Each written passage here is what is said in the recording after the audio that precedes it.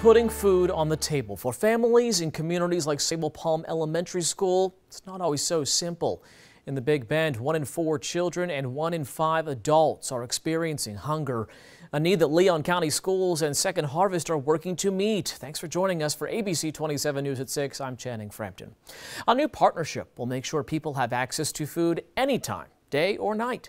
ABC 27's Jada Williams joins us live from Sabal Palm now. Jada, what are they bringing in to make sure families get fed?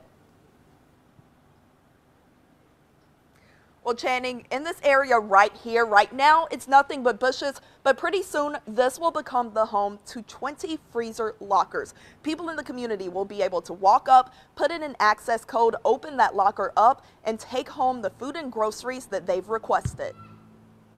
We really want to have our schools serve as the hub of our community. For Sabal Palm Elementary Principal Anicia Robinson, that means bringing more than just classroom resources to her students and families.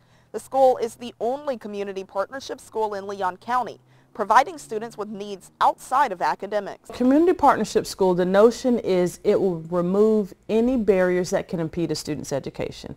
So if they have a medical need, we're here to help them provide those services. If they have a dental need. One of the biggest needs for Patriot families, putting food on the table. Sabal Palm Elementary already has a food pantry, but pretty soon they'll install lockers. But those lockers aren't meant for books. Let's say if it's the weekend and they contact us on Friday, say, hey, we need some food, or we're in need or some food for the weekend or something, then what we can do is we can put the food in one of the lockers. We give them a code. They access the code and the locker opens up. 20% of Leon County children are food insecure, meaning that nutritious food is not consistently available for them to eat.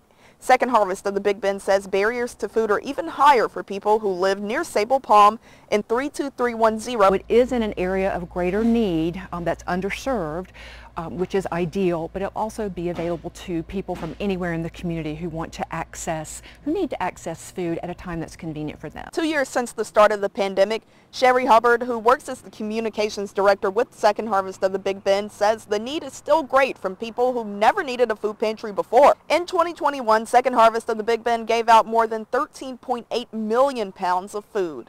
In Leon County, almost a third of the people, the families in this community are defined as ALICE households, and that's a United Way term that just refers to asset limited, income constrained, employed.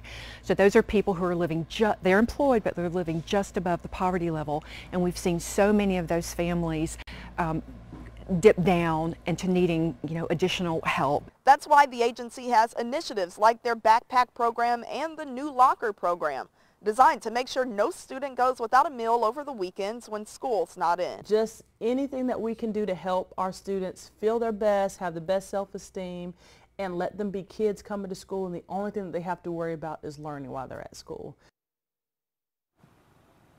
So this is the first freezer locker program for our community. It's slated to launch sometime within the next month or so, probably after spring break for students. Second Harvest of the Big Bend says that after this one launches, they plan to bring more into our community, but especially those rural ones where the food insecurity is even higher. Reporting live from Sabal Palm Elementary School, Jada Williams, ABC 27.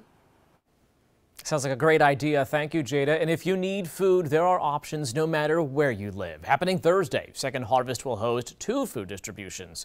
One's going to be in Franklin County from 10 to noon at 302 Tallahassee Street in Carabel. That's from 10:30 to noon at New Beginning Worship Center in Jackson County. All distributions are first come, first serve.